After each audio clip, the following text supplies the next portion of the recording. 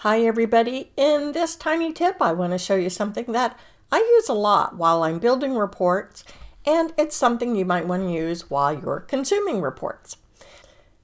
If I wanted to know more about this item, which is missing some information, I would write down this number for this clothing ID and go in the data mode and look at it.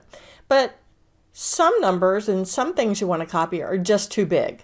So what I'm going to do is just right mouse click right here on this particular field, choose copy, and copy the value. And then I'm going to come in and go to the data mode. Let me go to clothing ID.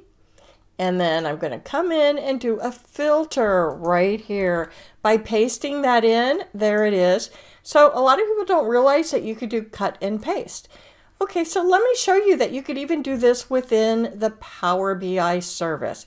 So here I have a Word document and I have my report. My report's actually an app. So if I want to copy, maybe I want to send someone an email about the balance of this payroll account. I could right mouse click here, choose to copy, and copy the value and paste. And now I have that value. Now you also saw there was an option to copy the selection.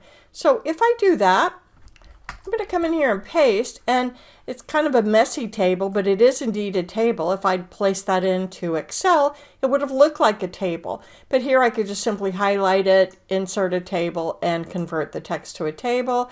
And voila, I have myself a nice table that represents the same data that I've seen here.